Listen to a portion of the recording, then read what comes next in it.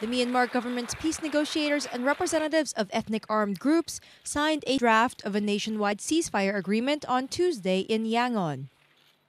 It was witnessed by Myanmar President Sein, UN Special Envoy Vijay Nambiar Secretary, and the Chinese Foreign Ministry Special Envoy for Asian Affairs Wang Yingfan.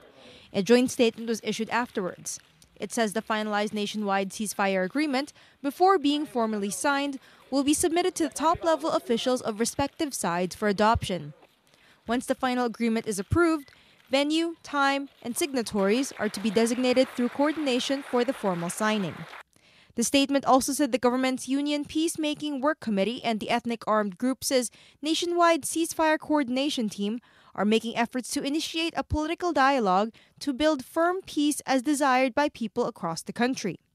The statement pledged cooperation to ensure a non-recurrence of attacks during the implementation of the peace process.